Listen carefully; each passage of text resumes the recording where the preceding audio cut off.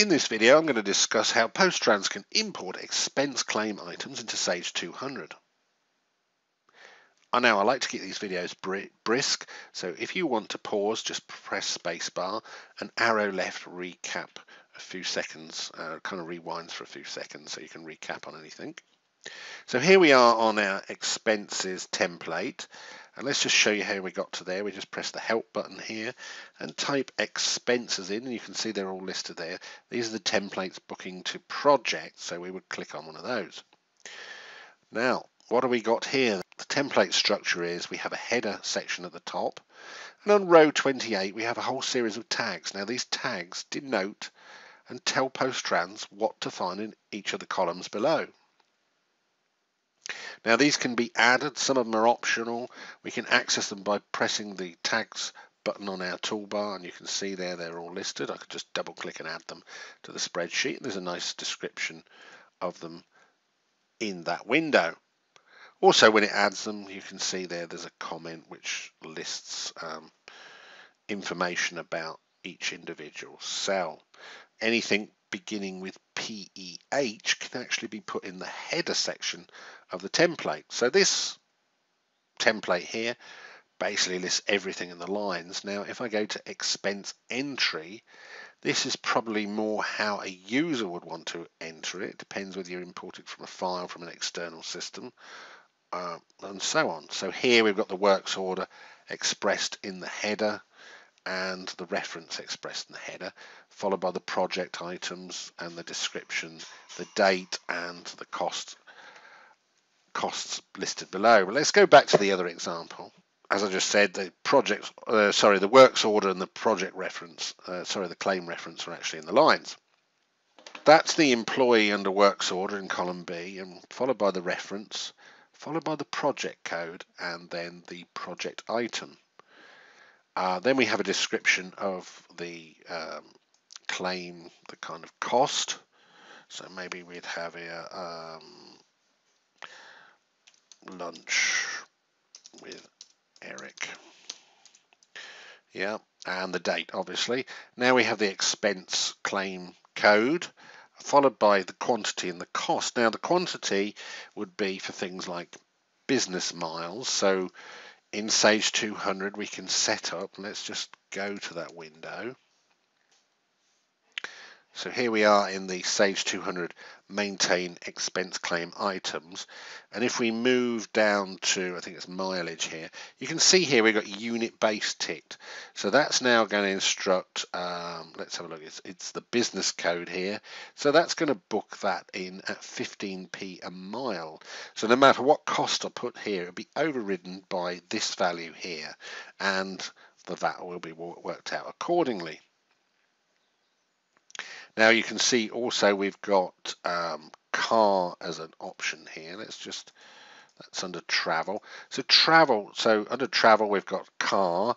So now we've got the rate of £60. So that's unit based. So I haven't put a quantity in there, but PostTrans will accept that that is a single item. So again, it will override whatever cost was in the spreadsheet, and this being £60. Now entertaining, if we go to meals entertaining, you can see they're not unit based. So now it's going to rely on whatever cost I put here. So that's £100 inclusive of VAT.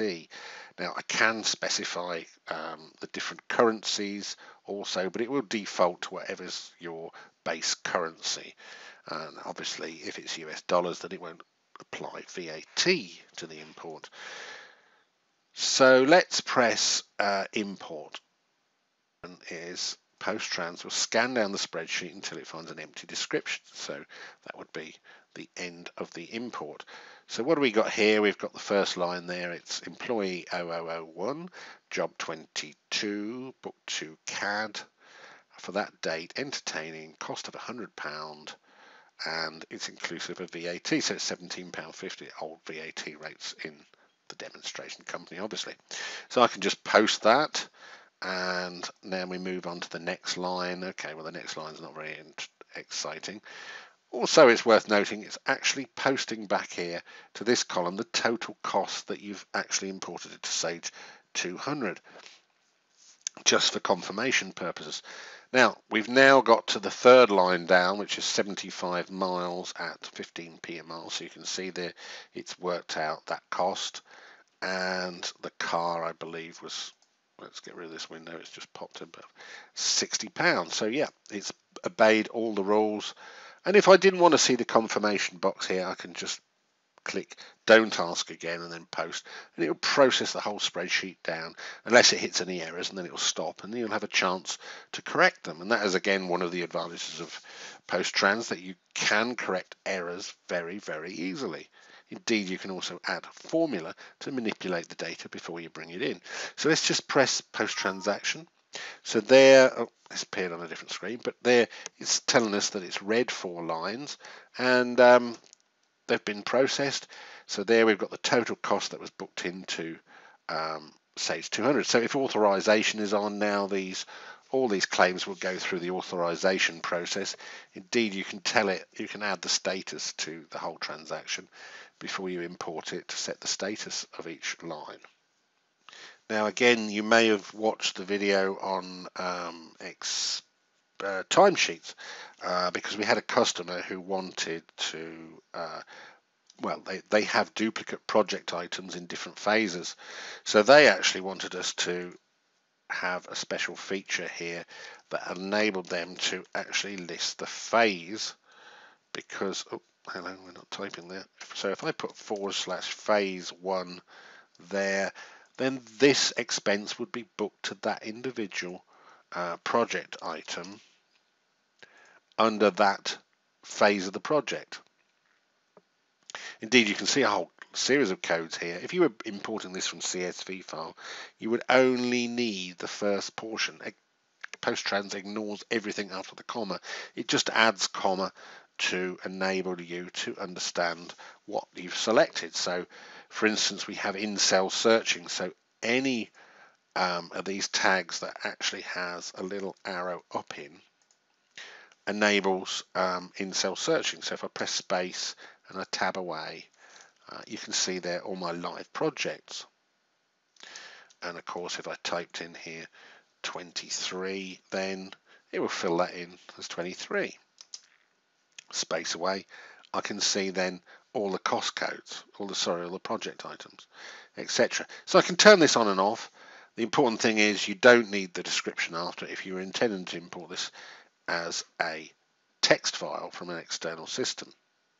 And how easy it is to import from a text file? Very easy, really. Like I say, you would just supply the codes, but say you create a CSV file that contains just this information here, that block of information. You just go up to column B, go to PostTrans, Setup, File Import, and say, OK, column B. You could type column B in there, but this just brings the column in.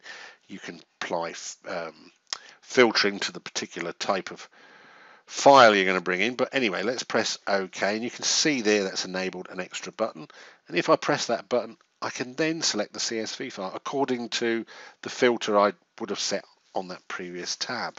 So that brings that in and pastes it into this portion and brings down any formulas that may be listed on the right.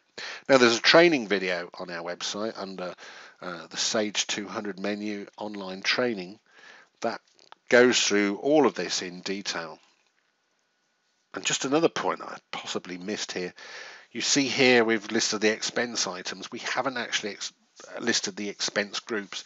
You can actually list the expense groups, but if you miss it out, and if they're all unique, then it will just pick them up from the list because they're all unique. There's no point in specifying the actual expense group.